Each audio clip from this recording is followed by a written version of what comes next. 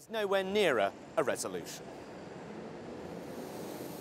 I am sick to fucking death of standing here reporting a balanced argument regarding junior doctors. I know that in journalism there are usually at least two sides to every story, but in this particular instance there is one universal truth.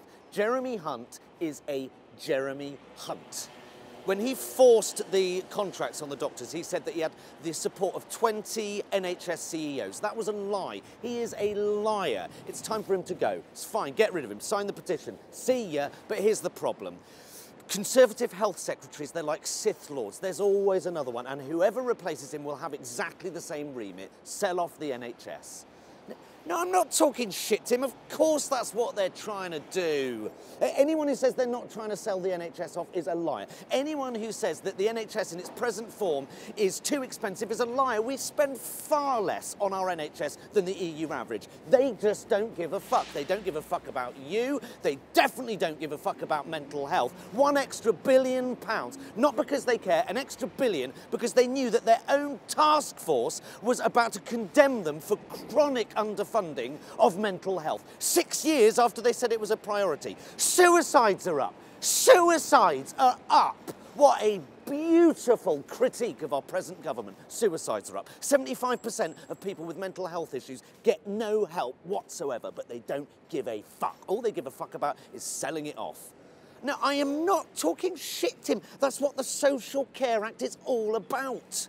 We're all in it together, according to the Tories. Bollocks. They're all in it together. Corporations waiting in the wings, and it's the government's job to provide the smoke and the mirrors. The corporations, they're lining up. Serco, Bupa, Virgin.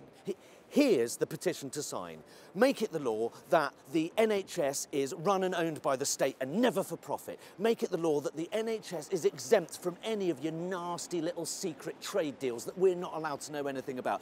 Any politician with any connection to any company that is involved in its privatisation is not only allowed near the NHS, they're not allowed anywhere near the Palace of Westminster.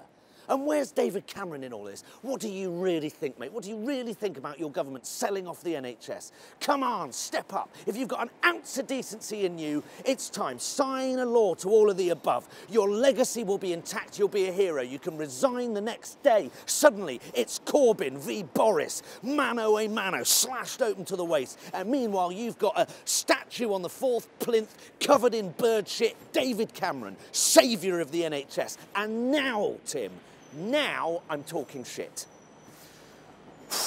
Yes, thank you. Much better, thank you. Okay. Well, the Health Secretary, Jeremy Hunt, today... No, I didn't mean to do that. Let's go again. Well, the Health Secretary, Jeremy Hunt, today...